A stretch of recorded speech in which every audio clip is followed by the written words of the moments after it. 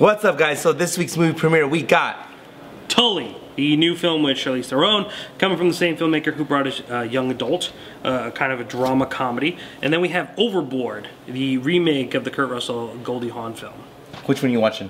I'm going to try to watch both, because I need to talk about both. But I think if I had to come down to one, I'm going to watch the Overboard remake, just because I am a fan of the original. And that's again via comedy? Yes, a comedy about two unlikely couples coming together through amnesia and you know, taking advantage of people and all that fun stuff. Alright, so we just had a bunch of drama and emotion with the Infinity War. That's now this week we're going to watch Lighten it up and get ready for some summer stuff. Texas below if you want to go. Make sure to reach out, because always AMC Town Square, 10 o'clock, private premiere theater. It's always a blast. I don't care what's on the screen, even though that always helps. It's always a good time here. ChasingCinema.com is known as Film Lovers website.